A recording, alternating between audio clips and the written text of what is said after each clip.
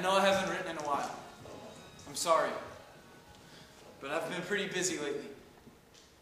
You probably know why. Well, I'm sure the question on your mind is, how am I doing? Well, pretty good considering the circumstances. Right now I'm in Iraq, but by the time you get this letter, I don't know where I'll be. Home, hopefully. In the past few days, I've really learned a lot about myself and everyone around. You can read every book on what there is to read and talk to vets about their experiences. But nothing can prepare you for what you see. My company has taken 2 casualties so far. A machine gunner stepped on a mine and took some shrapnel in the foot and the leg. He's all right, though. And the other was our lieutenant. Lieutenant Childers. He was shot in the gut in our first fight. Yeah, I was standing right next to him when he got hit, and it didn't look too bad at first. But he died before the medevac chopper even got there. He was the first American to die in the war.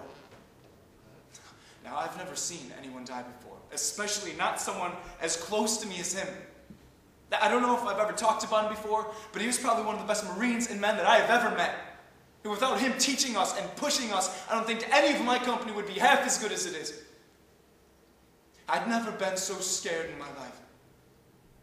I've never felt so alone. And 1 minute he's there fighting, and the next he's gone. But we've pushed on.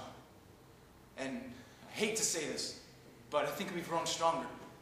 Yeah, we have a new form of motivation.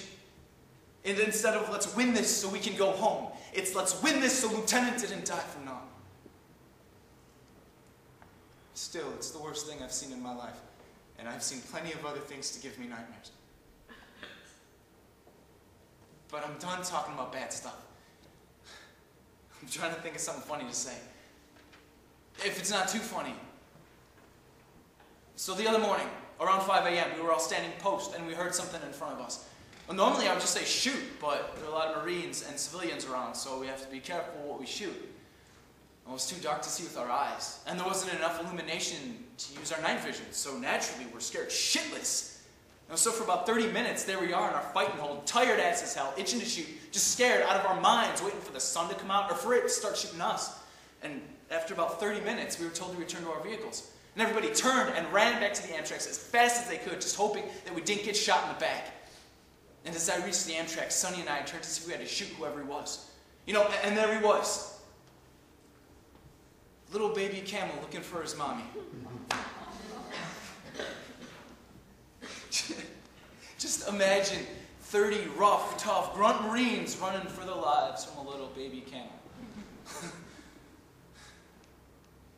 I miss and love you all so much.